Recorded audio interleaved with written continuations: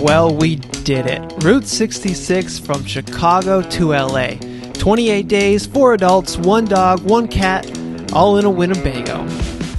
This video documents our trip in the fall of 2021, and it shares some info and history that I hope you'll find entertaining and helpful too if you're planning a Route 66 trip yourself. Oh, and if you are planning a Route 66 trip, check out the link in the description to visiting66.com. I got a ton of free info on there to help you out, including a Google map with all the places that are in this video and like literally hundreds more things to do and see on Route 66. I think it'll be really handy for you. But this video is all about Route 66 in Oklahoma, so let's get to it.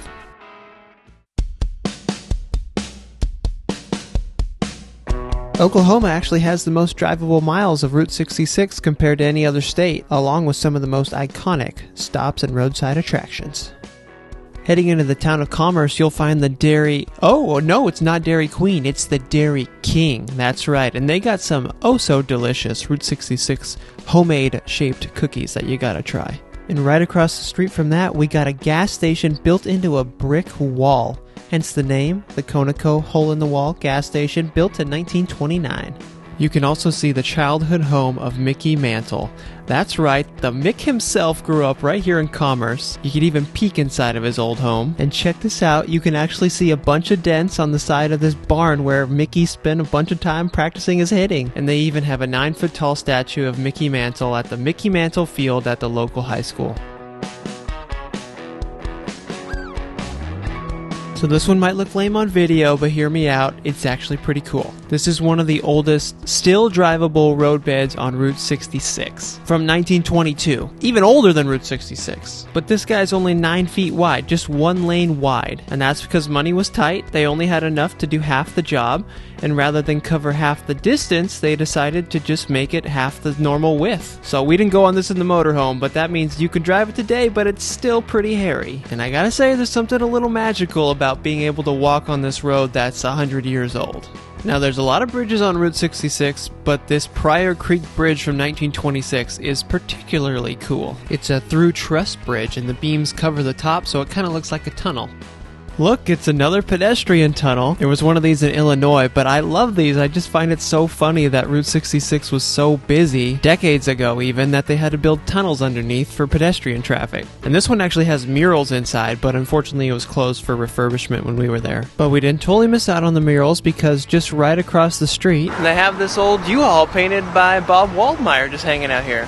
Next we have what is truly a landmark roadside attraction, Totem Pole Park. Built from 1937 to 1961 as a tribute to the American Indian, the main attraction is the 90-foot tall totem, with 200 carved images and a turtle at its base. In this thing we're talking 28 tons of cement, 6 tons of steel, and 100 tons of sand and rock. And it was just newly repainted, so it's looking pretty good. Now there's not a ton to see here, but I want to tell you the story of the Transcontinental Footrace, aka the Bunion Derby. It was a race from LA to New York in 1928 and used Route 66 for much of the route. But it was Mr. Andy Payne who won in 573 hours. Andy was from the town of Foyle, so that's why you'll see this monument commemorating him today.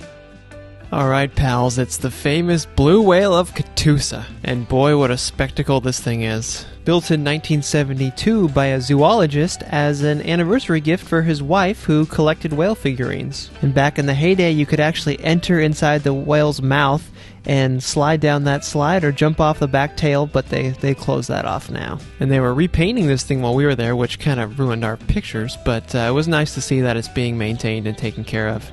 How was it? The blue whale is so cool. Wow. It's so cool they're fixing it up too. Well done. And quick tip, stop at Ron's for some chili. It's oh so good, and they got a few locations. Welcome to Tulsa, a cool trendy town that really embraces their Route 66 roots. And you can't really miss the Golden Driller statue. It's a friggin' massive 76-foot tall statue of an oil man resting his arm on top of an actual real oil derrick. Built in 1966 at the time when Oklahoma was the oil capital of the world. This guy can withstand 200-mile-per-hour tornadoes. And kinda lame, they had him decked out with some advertising while we were there. And make a stop at Buck Adams. It's really just a newer gift shop on Route 66, but it's really well done. They've got themselves a great muffler man and some good neon, and some of the best souvenirs you could buy on the route in my opinion. And don't miss the metal gold sign just down the street, which has been beautifully restored. Then we got the Cyrus Avery Plaza. Mr. Cyrus Avery is often known as the father of Route 66. The sculpture is pretty damn cool. It's extremely detailed. There's even a juicy bug in the grill of his car. Now look, there's a lot of cool, old restored gas stations on Route 66, but after a while, I think you're just going to be saying to yourself, I've seen enough of these damn gas stations.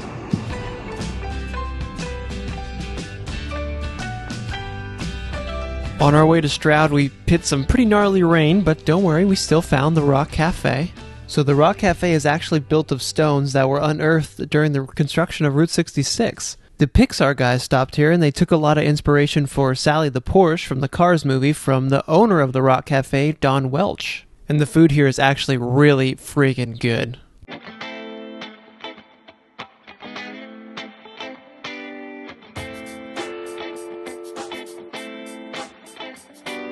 Next up we got the Seba Station Motorcycle Museum, and even if you're not a huge motorcycle fan, I think you're going to like this museum. It's actually really, really cool. And it's free in a restored 1921 gas station. They've got like 70 or so vintage motorcycles dating back as far as 1908. And don't miss the stone outhouse in the back with plumbing. You like that toilet, Dad? Fancy. Next we got one of my favorite sites, the Round Barn.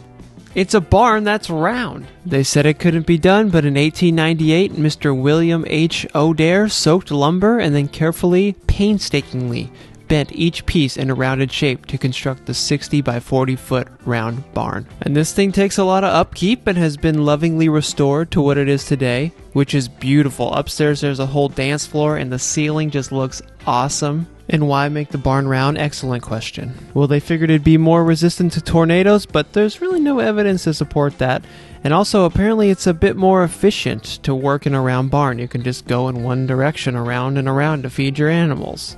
Next up, we got Pops. And they got themselves a 66-foot tall LED soda pop bottle out front, which is cool. Wasn't turned on when we were there, but still. Cool. Inside's nice. They got tons of soda. But here's the thing. It's kind of gimmicky. Felt a little sticky, a little dirty inside. If you're really into soda, the place to go is Galco's Soda Pop Shop in California on Route 66. We went, and it's better than Pops. It just is. But Pops is fun. If you're here, it's worth a stop.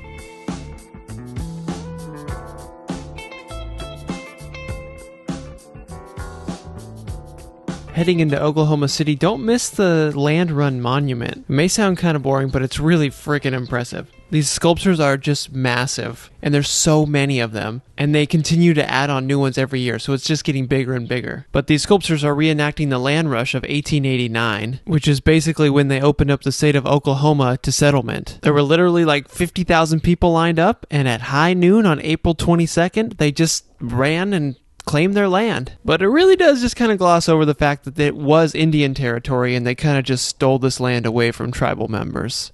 And then we've got the wonderful Milk Bottle Grocery, which is only a 350 square foot grocery store, but was actually pretty successful. And in typical Route 66 fashion, they added that big old milk bottle to the top as an advertisement to attract some attention.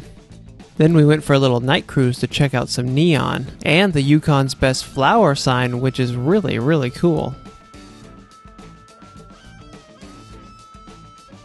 The next morning started in the town of El Reno, where you can get an onion burger, which was born during the Great Depression when meat was scarce, so they beefed it up with some onions. But a happy accident occurred, the onions caramelized, made a oh-so-delicious crust on that burger, and you can still get these today, and you should, because they're damn good.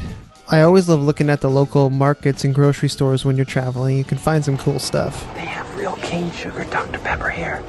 This is rare. Hey look, another old gas station. And then we just stumbled upon this corn maze at P-Bar Farms. I had never done a corn maze before, so I was pretty excited. It's really cool. And this one was awesome and huge. Look at it. So we come in over here, and there's the beef. It's what's for dinner. Damn, we're gonna be here for 16 hours. It was fun for like the first 30 minutes, and then it just gets to be a little monotonous, and you don't know where the hell you are. We're in the corn maze. We're lost in the corn maze. There's no way out. But I'd never done one. Glad I did. It was fun. Woo! Yeah! Yeah! We're out! We're free! Yeah! And they also had this wicked fast slide. Whee! Woo-hoo! Yeah! This is it!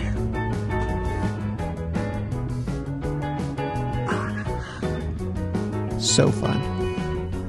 And then down the road we stopped at the Cherokee Trading Post, which is great in and of itself, but they have buffalo there, which is the best part of all. They had a mama, a papa, and a baby buffalo there, and these guys just stole my heart. I just wanted to hang out with them all day. Yeah, hi, buddy. Next up is the Oklahoma Route 66 Museum, and out front they have a fully restored 1940s Valentine diner. These were small prefab diners made by the Valentine Manufacturing Company. They cost $5,000, and the owners would pay for their new diner by giving 10% of their daily gross income. And then inside the museum they tell the story of the Mother Road decade by decade, which is kind of a cool way to do it. It's narrated by Michael Wallace, and they got some good tunes playing in there. This is actually one of the better museums on the route.